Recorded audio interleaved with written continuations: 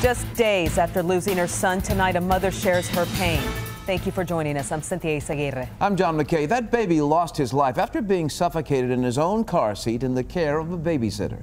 News 8's Lauren Zakalik live tonight with more on what his mother wants done now. Lauren?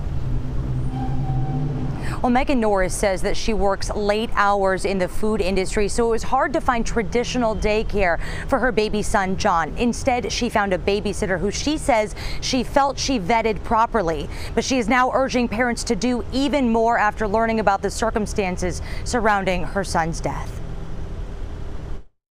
Less than 48 hours after the death of her infant. He just started crawling on Sunday. Weatherford mom Megan Norris mustered the strength to open up about her baby boy, John. And he was 9 months old yesterday. It was a milestone he never made. Police say John died Monday while under the care of his babysitter in this West Fort Worth home. He was discovered, police say, inside a walk-in closet. He'd been sleeping in a car seat but wasn't strapped in properly and suffocated. I had no idea what was really going on, or I never would have left him there. Norris says she found the babysitter after posting an ad on Facebook and had been using her for months. She and her mother, an attorney, say they interviewed the babysitter and visited her home before placing him there. Norris was under the impression she babysat just John and one other child, but police discovered a different scene Monday night. The caretaker at the time was watching approximately 10 to 11 children at the time of this incident. CPS confirms the caretaker is not a licensed daycare operator.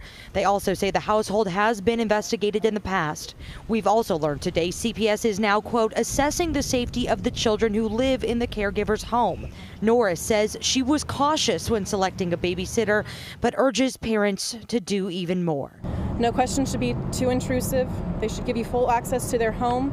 They should be willing to provide you whatever criminal and CPS background checks you want, and you should want them. She doesn't want anyone else to lose a child the way she lost her John.